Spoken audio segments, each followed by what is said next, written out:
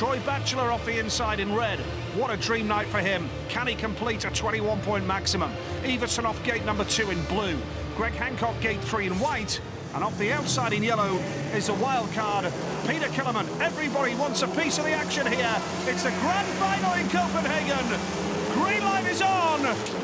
Can Batchelor get there off the inside gate? Outside coming around is Killerman. 3 abreast down the back straight. Hancock comes up the inside, but Iversen is the man who emerges in front.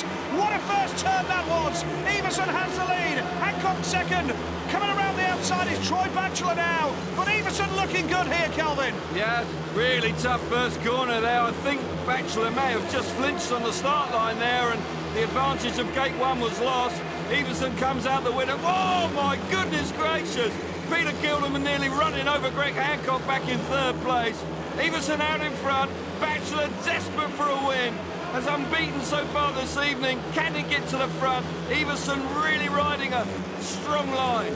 Yep, very much so. Niels-Kristian Iversen is on the verge of another Grand Prix victory. One last swoop from Troy Batchelor, but it's going to be a Danish winner in Denmark. First time since 2006 when Hans Andersen was the winner. Niels-Kristian Iversen takes the checkered flag, and the Parken Stadium erupts with delight. What a great night he's had. Here we see it again. Yep.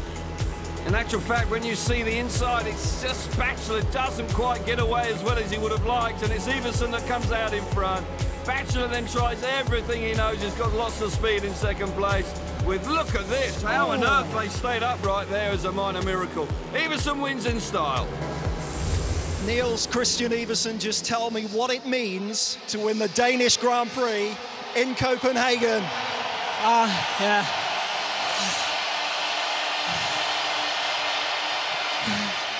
I think you can hear what it means. We know what it means to them. They've gone bananas, but what does it mean to you? Everything. You know, this is the last meeting we have in Copenhagen, and yeah, what better finish can we do?